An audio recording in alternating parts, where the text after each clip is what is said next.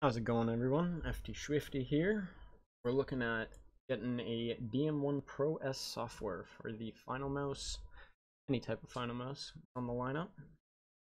Don't download the DM1 FPS. Go to my software. You come to this page. You see DM1 Pro S. This is the one that communicates with the Finalmouse. Click download. Save file. Get this. Now 1, 2, 3, 4, 5, 6. So 6 is the DPI switch if you're looking to change your DPI button.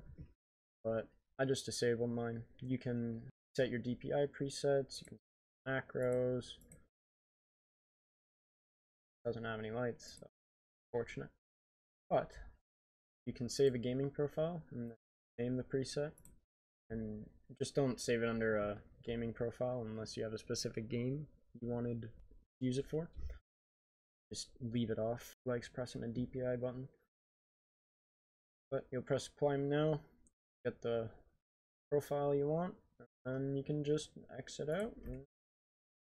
Don't forget to subscribe, like, and comment on the video if this helped you out. I'll see you later.